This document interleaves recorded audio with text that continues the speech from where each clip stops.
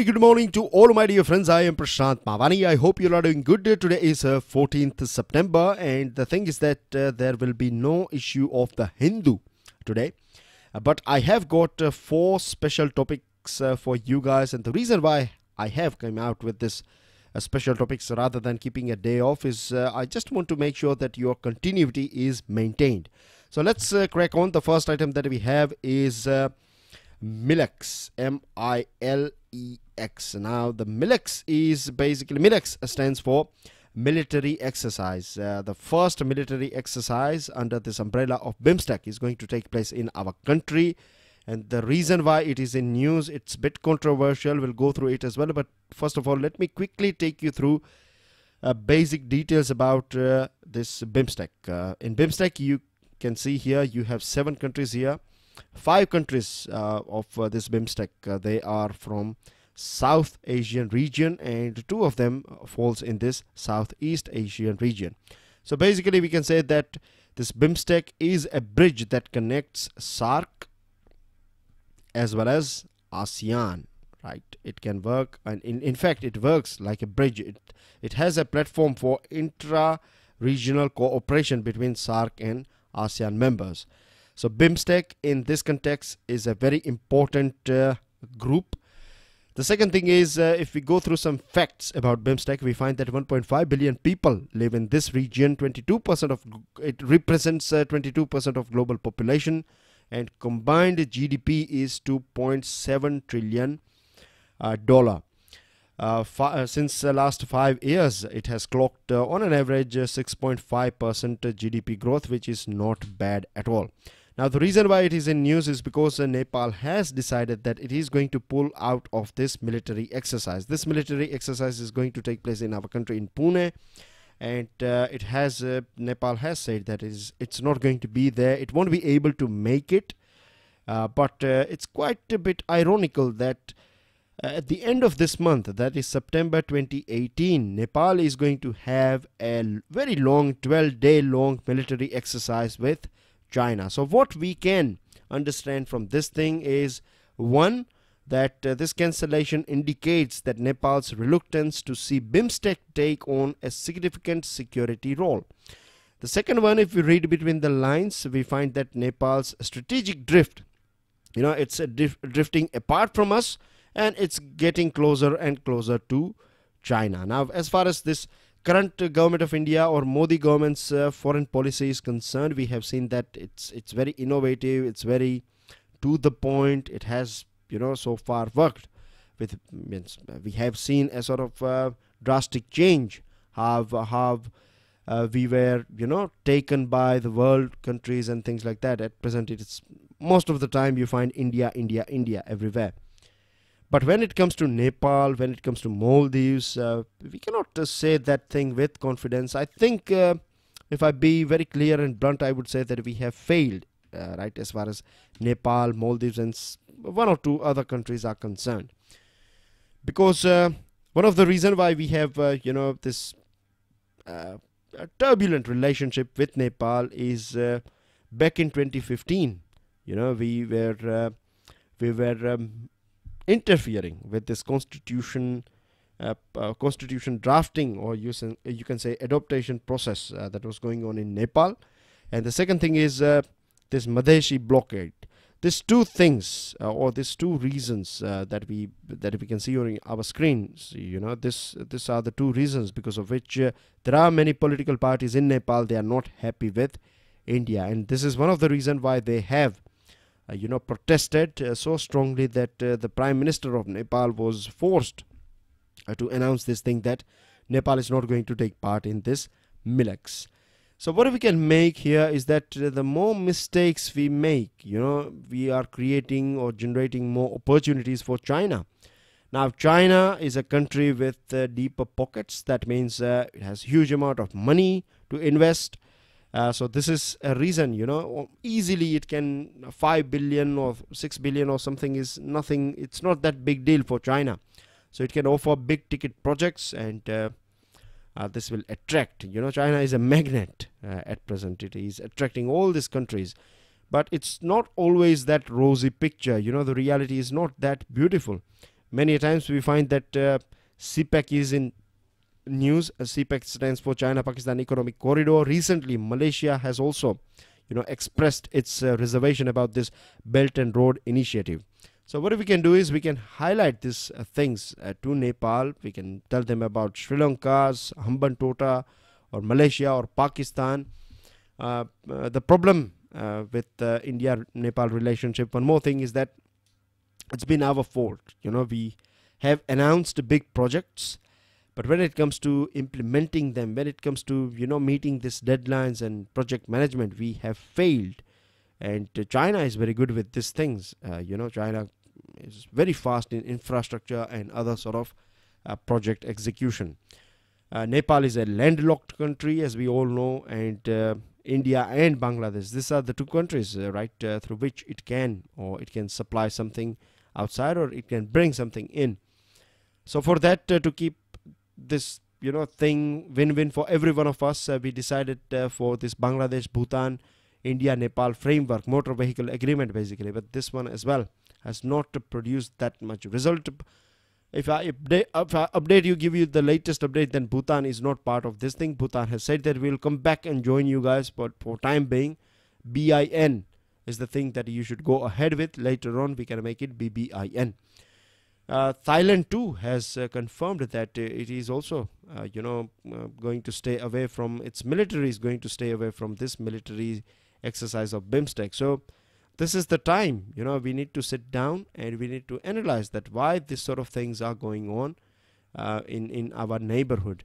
With this, dear friends, that's everything in that topic. But before I move ahead, I would like to introduce all of you to our pen drive and tablet courses, particularly of UPSC, that you can get it for just 22,500.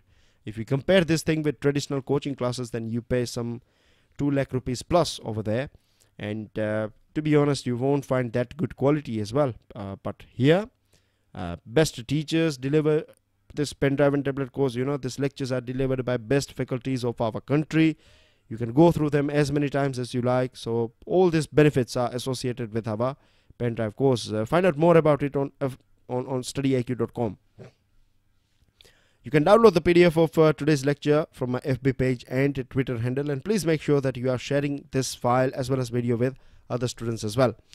Now, second topic that I have for you, it's a big question, right? Is it a return of Cold War? Cold War that used to, the Cold Wars were going on for a very long period of time between USSR and USA, since 50s to 1991. And then everything was all right, but now we find that again, we find this sort of Cold War situation. We are finding that major powers, they are either on USA side, or either they are on China or Russia side. At present, Russia and China are like one side, just like Britain and France and UK are. So it all started with this Ukraine crisis, when this was annexed by Russia, this portion called Crimea, when it was annexed by Russia at that point. Since then, we have seen that this relationship between Russia and Western world has been very turbulent, isn't it? Now the thing is, historically, if we go back and look this relationship of Russia and China, then they were not that cordial. But at present, the way things are going on, or you can say this circumstances have brought the two giants together. A very interesting thing about this combination is that one is powerful in military and the other one is powerful in money or economy wise. So this is, you can say, a very dangerous fit as far as the world is concerned. And Russia has always meddled with this American as well as European domestic affairs. So this is something that is going to be a matter of concern for this America as well as Western world. This military exercise, the biggest in the world probably, is being conducted in Russia as we are speaking now. Now Russia and China joined military exercise, and the other thing is to defend European nations, particularly small nations. After this Ukraine crisis, this idea was proposed by Emmanuel Macron, who is president of France. He said that we need to come out with this European defense force. Only then, we would be able to defend our small countries or our continent from this sort of encroaching. As far as India is concerned, we should maintain strategic autonomy. We have good relationship with China, we have good relationship with USA, with Russia, everyone. So it's a big opportunity for us to make sure that we are not jumping into it, but we are making the most out of whatever things are going on. Of course, we don't want to see a violent world, but if they are going to argue and heated arguments, and if they're not buying and selling from each other, then India can play a very important role in filling that gap. Third item is about malnourishment. Now, World Hunger Index is every year it is published by Food and Agriculture Organization. Now, what we find is, as far as this under 5 age group is concerned, there has been a drastic increase in obesity.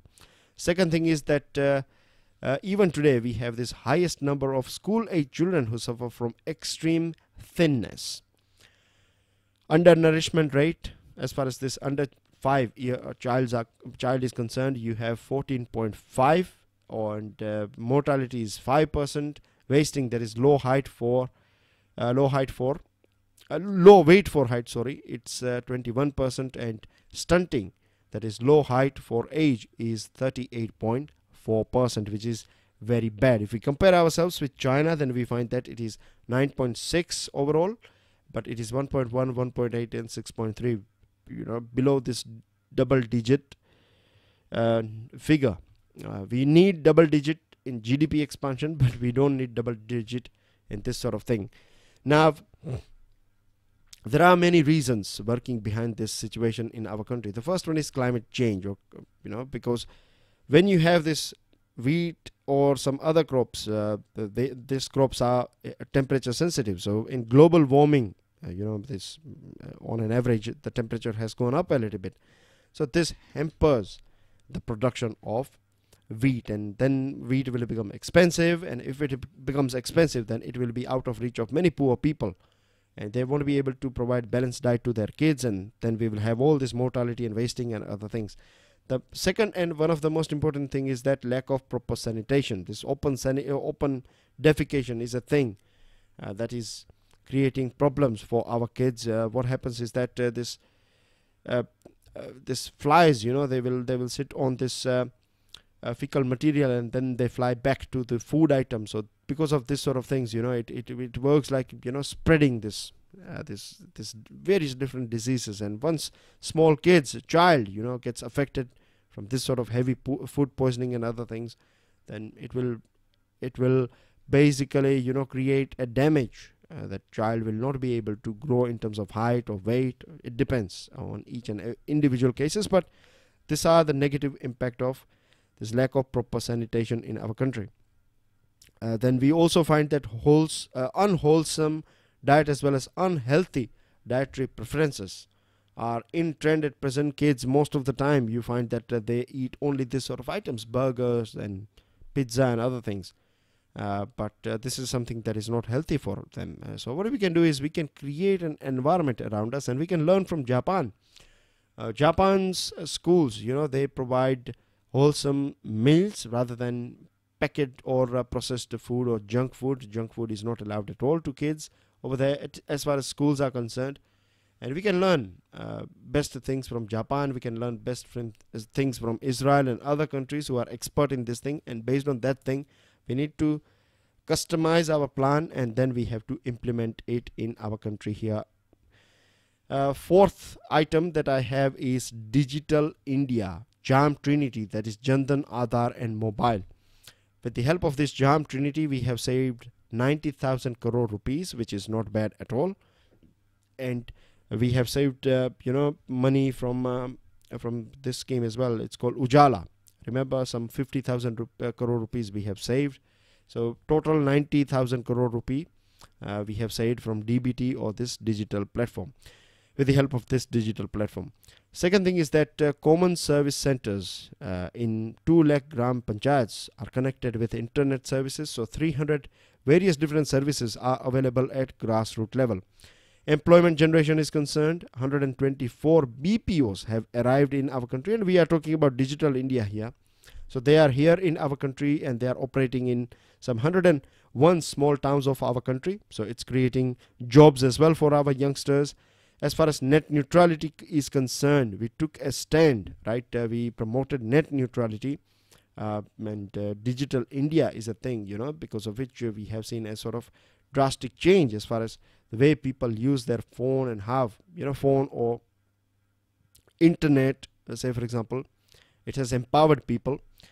In G20 platform, India clearly stated that social media platforms, if they are misused, it won't be accepted or tolerated. If someone is trying to break the country, then this is not going to happen. And it has warned as well. We have warned, right? IT minister warned that this global platforms, they need to do something about it or they will be in trouble with the law. India's growing digital profile is very, you can say, extraordinary. We have 130 crore people living in our country. Out of that, 121 crore people, they have their mobile phone, and 122 crore have enrolled themselves in this Aadhaar. So nearly 50 crore internet users are there in our country, and a digital payment ecosystem has also seen a sort of big boost, because, particularly after this demonetization of 2016. More and more people, they have started using wallets and other things. So we find that nearly, there has been a 200% increase in this digital payment ecosystem. Our target for electronics manufacturing is particularly all those items, digital items or products that allows us to use these digital technologies. We have decided that we are going to double our production, and our target is to create a market of $1 trillion here. Silicon Valley is a very good place. You know it very well that it's all over the world. It is quite famous for this new ideas and this electronic world, mobile and data and other things. So what we need to do is we need to learn from them best business practices or how creativity is injected and all these things. And it's not just Silicon Valley. If there are other places as well around the world, like Finland is a very good place from where you can learn so many things as far as digital India is concerned. So we need to rope in all those great ideas, good ideas, successful mantras. We have to go through failures and success, things that have failed, and then we need to create our own customized plan and implement it. But this, dear friends, let me take you through 4 items that we have. The first one is that Justice Ranjan Gogoi is going to be the next Chief Justice of our country. This has been declared by Law Ministry. Prime Minister Narendra Modi will attend Ashara Mubarakah. It's a sort of occasion or festival that is celebrated by Dawoodi Bohra community. Third one is about Chandrayaan. Chandrayaan is going to be a bit special because it is going to land on South Pole, where the world has not been, ever. And Sushma Swaraj ji, she has reached Russia, and she is there for this IRIGC-TEC, that's India Russia Intergovernmental Commission on Technical and Economic Cooperation. And the second thing that whilst she was heading towards Russia, she took a stop in Turkmenistan, and over there she had a chat with, or sort of conversation with, her counterpart, that means Foreign Minister of Turkmenistan. This is your answer here, Chagos Island, and this is your new question. Can you give me a reason why we find this many red dots or sort of circles in various different parts of the world? What's the relationship of these circles with each other, or these countries with each other? These are your answers. Mauritius is right answer. I have got 2 questions for you guys, and that's everything in today's discussion. Enjoy your studies. Tomorrow Hindu will be printed, so we'll be back to normal. For now, please give me permission and enjoy your studies, and make sure you share it with other students. Jai Hind.